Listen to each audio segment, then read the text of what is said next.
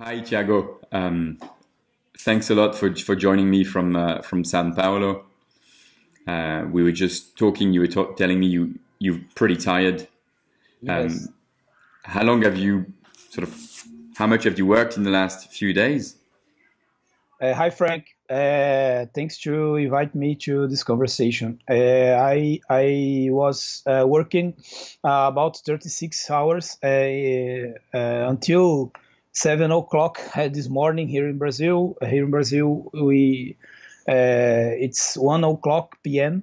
and I work at intensive care units with the critical ill patients with coronavirus.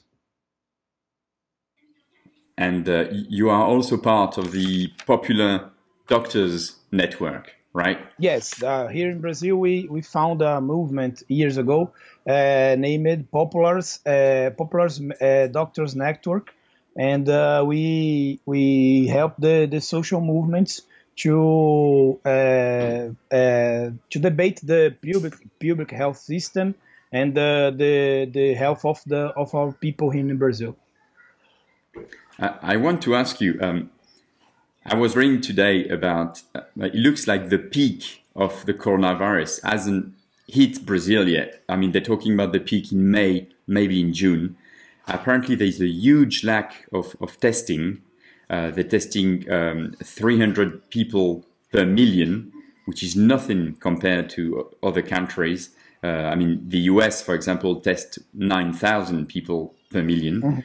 You also have a president, Bolsonaro, that is probably the denier in chief in regards to the coronavirus and its impact. And finally, you've got 13 million people living in favelas where social distancing is pretty much impossible. So how bad is the situation already on the ground? Here in Brazil, we have we can call it two waves of strike of the coronavirus outbreak and strike in our country. The first was at the private hospitals because the coronavirus here in Brazil he came here imported with the people's the middle class and rich people that travel to Italy, travel to Germany, travel to China, and most people with higher incomes. So the private hospitals, especially here at Sao Paulo, they support the first how can we say the first wave of cases here in Brazil, and the contagious spreading all over our country. We are seeing now the second wave in a huge wave that we call the tsunami in the public health system, the SUS, our SUS.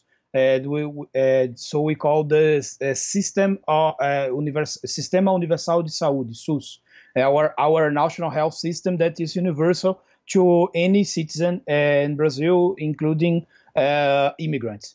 So here now, some states like Ceará, Amazonas, São Paulo, Rio de Janeiro, Amapá, they are facing a huge number of cases and increasing every day at the public health system.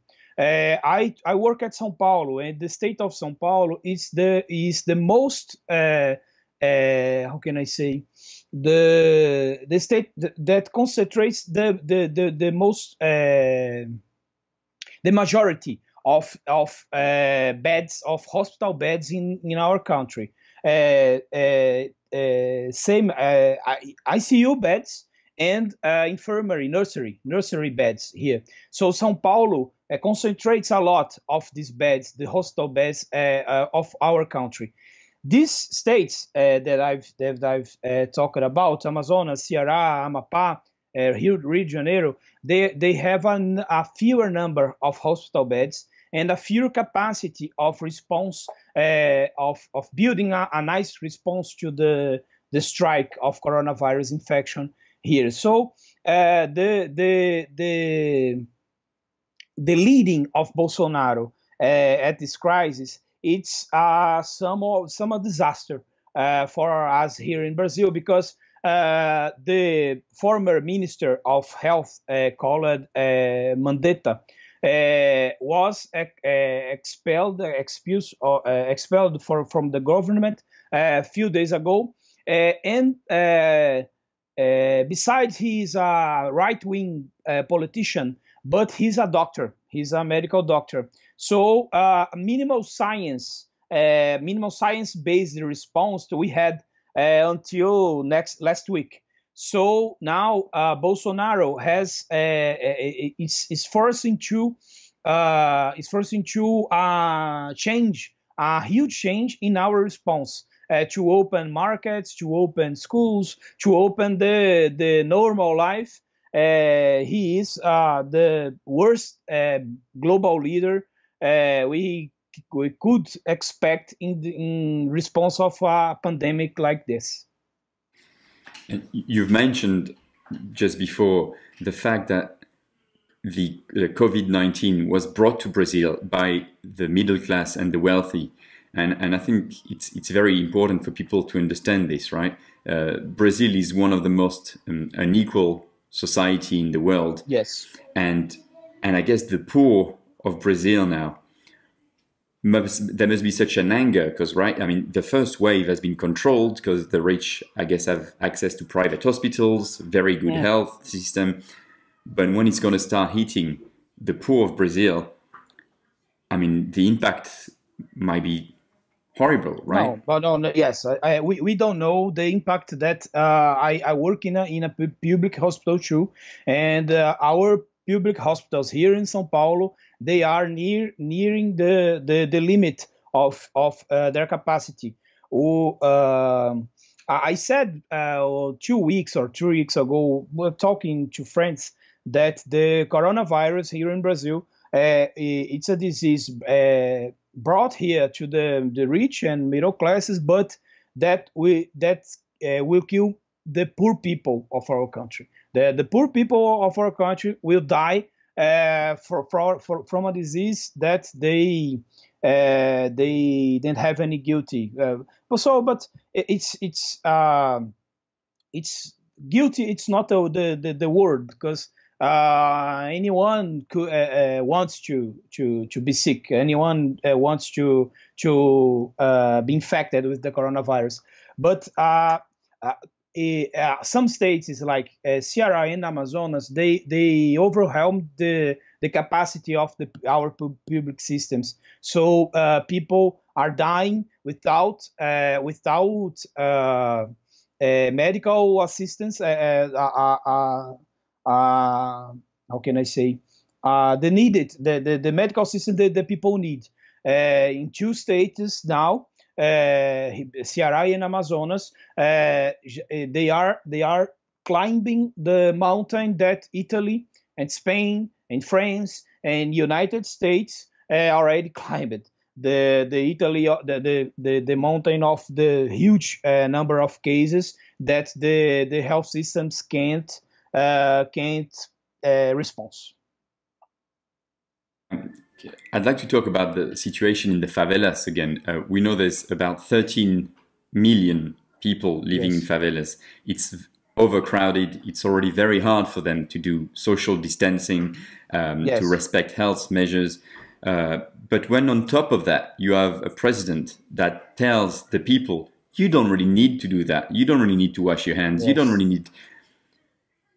Like, how do they, if you know about it, how do they maybe self-organize in the favelas to fight against this coming tsunami? We are seeing as various types of responses at favelas, at the popular neighborhoods here in Brazil.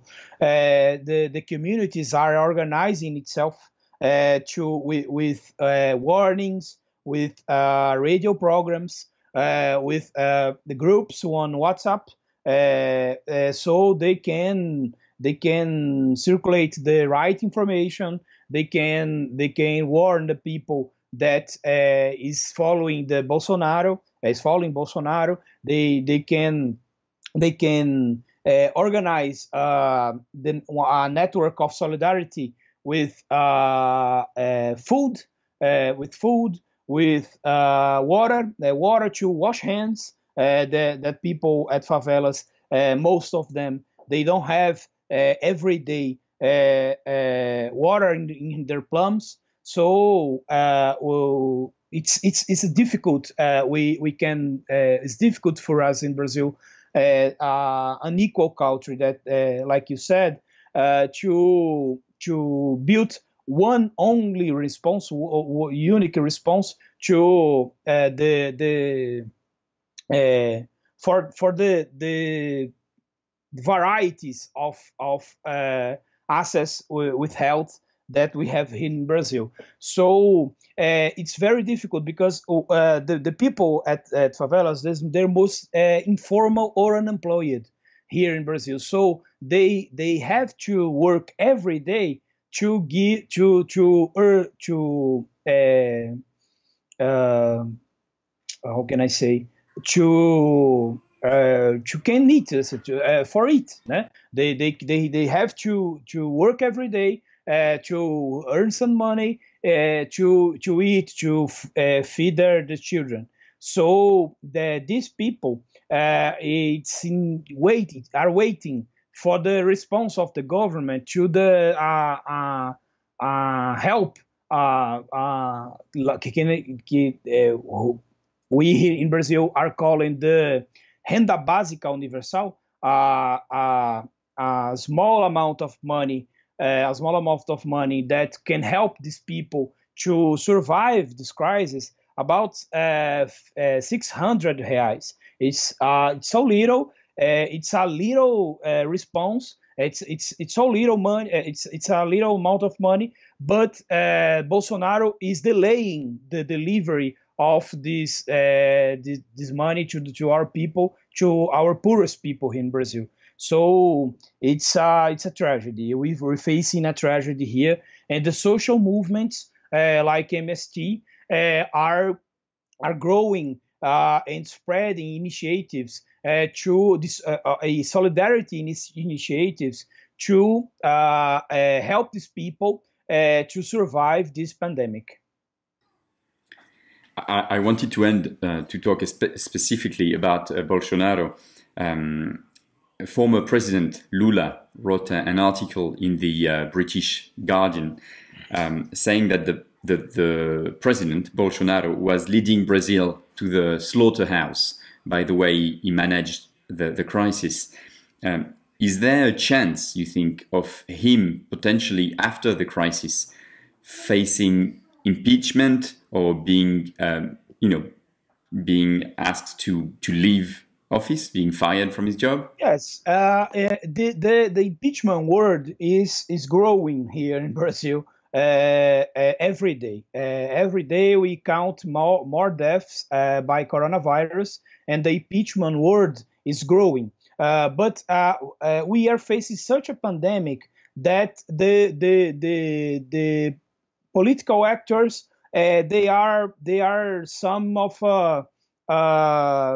telling, oh, calm down, we have to face the pandemic. Impeachment is such a huge challenge for all the society. So if we concretize, if we hit the impeachment word so loud, we are at risk to face a civil war here in Brazil, because Bolsonaro has some support. Bolsonaro has some support of about 1/3 of the Brazilian population, and it's sad for us to tell, but it's 1/3 that don't criticize Bolsonaro about anything. It's 1/3 that follows Bolsonaro like a religion leader. So we have a division in our society that is very dangerous. So the social movements, the left-wing parties here in Brazil, they are building the strategies for what what's next, for what's next after the pandemic. But here now we can't go ahead with the impeachment because we have serious issues to do.